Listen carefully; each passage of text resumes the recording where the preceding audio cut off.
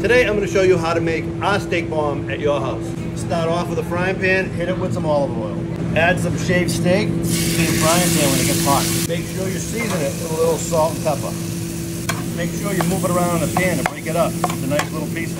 When your steak is about halfway done, add some mushrooms, peppers, and onions. I already sauteed these. Move it around in the pan so all the peppers, onions, and mushrooms get mixed in with the steak, nice and even. I'm going to put on the salami, cover the whole thing. Now I'm going to add some American cheese to this one. 2, 3, 4, 5. You want the cheese to melt nice, hit it with a little bit of water, and cover it so the cheese steams. Put it right back on the stove. Ooh, wow. Now I'm going to take a nice sub roll, roll it up. Boom, there you go, steak bomb, Mortadella Head. You don't need me, make it at home. Make it nice.